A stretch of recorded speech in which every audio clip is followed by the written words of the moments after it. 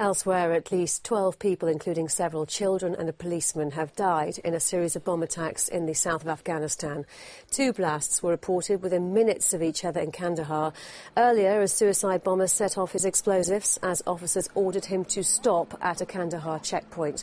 The blasts came on the day the Taliban say they've reached a preliminary agreement to open an office in the Gulf state of Qatar to act as a communications channel.